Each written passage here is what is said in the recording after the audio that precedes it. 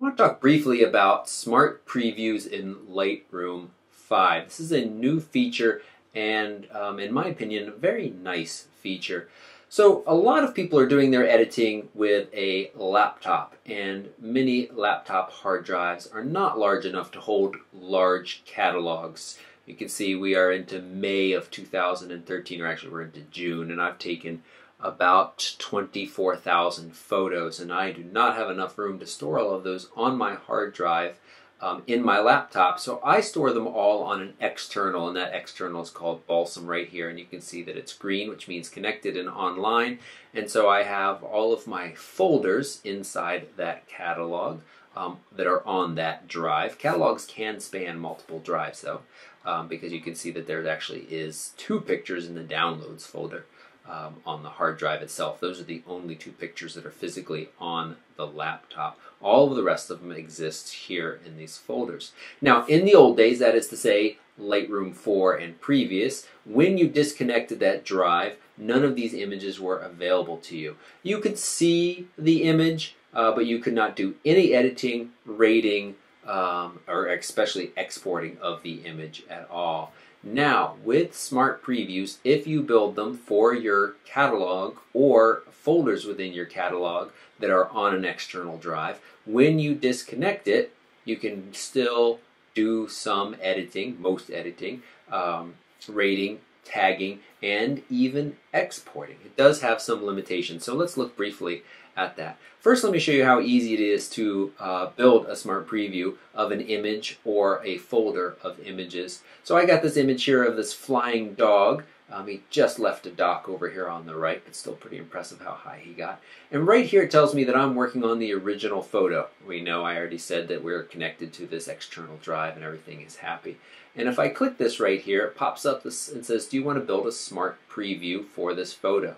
And it tells me that overall this catalog currently has 228 smart previews totaling 249 megabytes.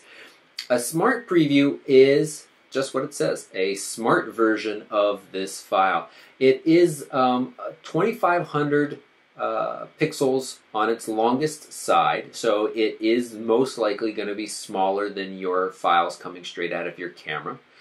It saves them in a lossy DNG format. Now DNG is Adobe's kind of raw or negative format, and lossy does mean that there is some compression that happens there. And in this case, you know, I'm usually not a fan of compression, but in this case it works very nicely because it allows you to continue working on these files. It keeps them a manageable file size. So I'm going to go ahead and say build a smart preview, and we of course get our little progress indicator up here in the top left. And for one, it's quite quick. And so basically what it's done is built this lossy DNG file with 2,500 megapixels, and now original plus smart preview is there. Now here's what I'm going to do. I'm going to switch over to Finder. Right here I have my 2 external hard drives, and I'm just going to disconnect both of those external hard drives. And Spruce is always a little bit slow to disconnect there, but it's going to eject in just a second. And so now you can see that this is grayed out. The green light is gone, and it also tells us that it's offline here. Of course, the hard drive is still online. And we get a little question mark. Now, this image is still here, and the ones next to it are still there. But notice that none of these controls are available to me. I can't click on them or do anything, and it just simply says photo is missing. I can click on it and it brings up little things that says we can't find it. Do you want to locate it? But if I return to the one that I built a smart preview for, it now says smart preview, and these options are still available to me, as well as the develop module as well. And so we can come in a little bit closer, and now again it's not as large, and you can't zoom as much because this is a smaller file size. So there are some limitations to this, but we could bring the highlights down just a little bit, bring the detail out in the white, and maybe bring up the clarity just a little bit to really bring out those flying and spraying water drops. Not too much. Otherwise, I think this image is pretty good, but let's just to do a few other things. Let's open up our hue saturation, and let's take this green and make it a good bit greener in the background there, so really and zoom back out. And that looks pretty nice. And as I said, I can go back to the library. I can actually go through most of my modules here. They're all available to me, even though the original image is not available. And I've already keyworded action, dogs. I can add in pond, jumping. And now when I reconnect that external drive, these of course will have applied themselves to the original image. And as I said, I can even do simple exporting as well. If I bring up my export dialog and bring that over here on the side. Now, as I said, the let's say for Facebook and blog, and that would be fine because the largest size that I have set for exporting out to Facebook and the blog is 2400 pixels on a side, and these lossy DNG files are 2500 megapixels, so it certainly will fit within that. And that's very nice if you're on the road. Here's how I envision myself using this. There are many times where I'm on the road and it would not necessarily do a lot of really intensive editing, but it would be really nice to be able to go through, rate, keyword, and tag my images. And there are quite a few times where it would be nice to be able to throw up an image or two on the blog. I certainly don't need the full-size resolution for those when I'm sharing online. If I'm printing, yes, I'm going to want the full resolution, but for just sharing online or Facebook, I think that the Smart Preview function is really nice. And you can build Smart Previews for a whole folder, and I've done that down here.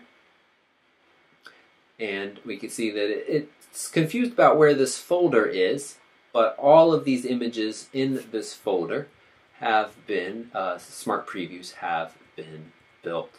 And there's a couple different ways you can do that. You can select this folder and go into the photo and Smart Preview build. You can also do this on import. So I'm hitting the import dialog box, and let's say I have this in my pictures folder. I have a group of folders. I'll hope to show this in a future video using Trigger Trap Motion Detect to catch my fat cats.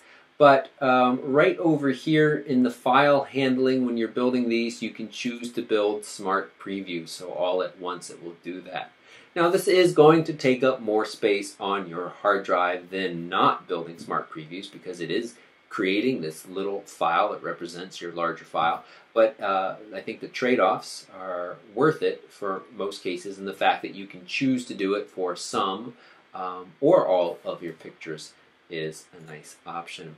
So that was a quick look at a new feature of Lightroom 5, Smart Previews. I will have more videos coming soon that talk about other new features. The radial gradient tool is really nice, as well as the healing brush is now actually a brush and not just a spot tool, and makes Photoshop even less useful, or I shouldn't say useful, but less needed. And that's a good thing, especially since Photoshop is moving to a subscription-based model only. And we'll talk about that more in a future video too. If you have any questions, comments, or thoughts about Lightroom, Lightroom 5, Smart Previews, or photo editing tools in general, I have a video that talks about the differences between Photoshop and Lightroom. That will be linked down below this video right here.